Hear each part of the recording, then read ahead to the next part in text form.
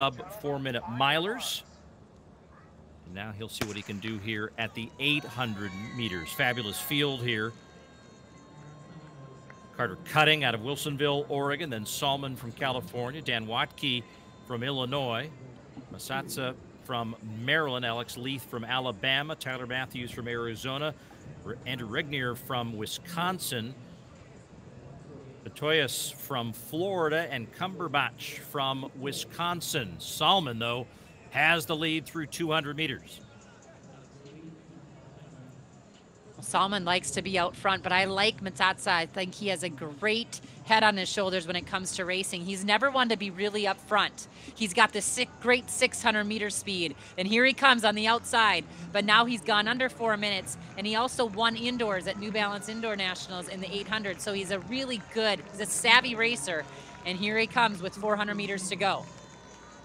But Wacke gets a shoulder by Masatsa and moves up into the top three here, swiftly through the first 453.74 as Salmon and Cumberbatch and Wacke work their way down the backstretch. Alongside Wacke now is Regnier coming up.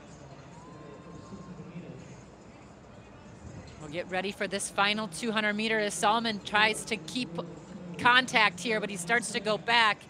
Look at this final. There's Masatsa on the outside. Setting up for a fabulous finish here in Renton. Wacke on the outside out in lane number 2. And Masatsa coming up now, battling Wacke. Wacke slightly to the lead. Cumberbatch getting back into it. Wacke and Cumberbatch. And at the line, Cumberbatch is going to steal it at the end with a fabulous lean.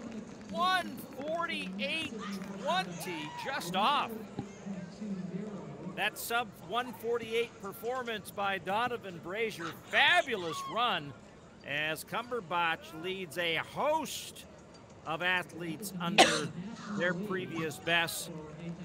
First 4 all with new PRs.